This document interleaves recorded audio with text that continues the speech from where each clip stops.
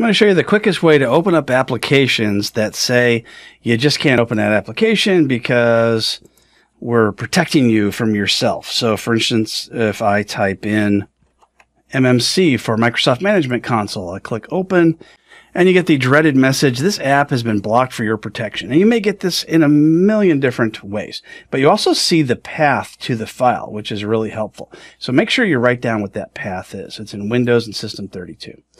All right, so even if you turn off all these different features that are supposed to, protect you and keep you from being able to do all this, and we still type in MMC, then it still doesn't open.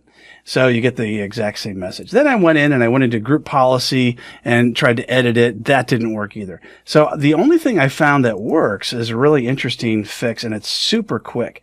So what you do is you go down to the search box and you type in CMD, and then you run it as administrator. Now remember that path I was telling you about. You have to make sure that you know the path and the name of the executable. So I know that this one's in Windows System 32. So if I type in MMC, the same thing I couldn't get into before, I hit enter, and look at that. It opens right up. I can get into all different kinds of services.msc, which I couldn't get into before. Also now opens right up. And there are my services.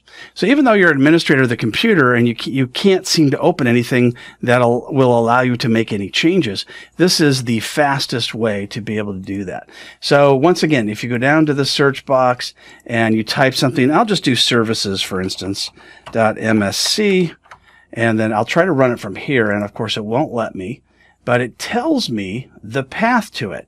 So C, Windows, Service, System 32, MMC. So that way I'll know that's the command I need to type in, and it's the folder I need to be in order to launch that particular application.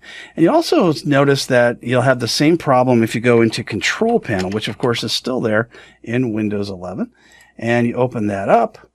And if you go down to Windows Tools, this is what used to be called Administrative Tools in Windows 10 and previous versions. So again, if I try to open up computer management or anything like that from here, it's going to give me that same message, even though I am the administrator of this computer. So again, there's your path to your command. So you can go ahead and type that in, and then you'll be able to open it up. So that's how we fix that problem in Windows 11 until Microsoft figures it out.